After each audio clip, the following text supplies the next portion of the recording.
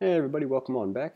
And before we get started with code and what to do with it, there were a couple of vocab words that came up in the previous section, and so we've gone ahead and written them down. First is ECMAScript, a standardized version of JavaScript, interchangeable with the name JavaScript. Node.js is an environment for running JS outside of the browser.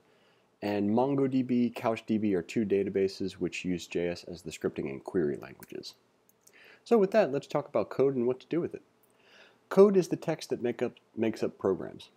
Sounds like a reasonable addition to our vocab list. So we'll say code is the text that makes up programs. Most chapters in this book contain quite a lot of code. I believe reading code and writing code are indispensable parts of learning to program. Try to not just glance over the examples. Read them attentively and understand them. And hopefully this walkthrough will help that.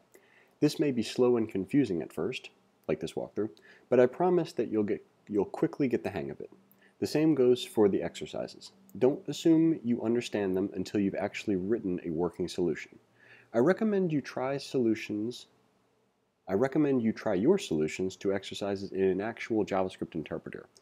And by the way, that's our replit. That's what we're doing here.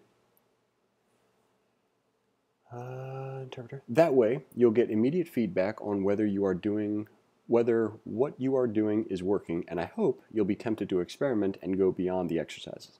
Cannot emphasize that as an excellent marker of a good future programmer is those that experiment and go beyond the exercises. The easiest way to run the example code in the book and to experiment with it is to look up the online version of this book at eloquentjavascript.net, which is actually where we are. There you can click any code examples to edit and run it, and you'll see the output it produces. Now, one of the things you should note is that we're actually on the PDF version. So if we go ahead and highlight the not PDF version, we're going to get here, and you'll notice that there's a much more kind of, well, how should we put this? Interactive version. It's actually like a live website, and there'll be places where you can run things. Now, perhaps that would have been a better idea to do for this tutorial, but what I'm going to do is use the PDF version, and I don't really have a significant reason why. That's just what I'm going to do. But you can definitely feel free to use the non-PDF version, which, if you would like to, you can get to by the way we just described. There you can click any code examples, see the output. To work on the exercises, go to blah blah blah./code, which provides starting code for each coding exercise and allows you to look at the solutions.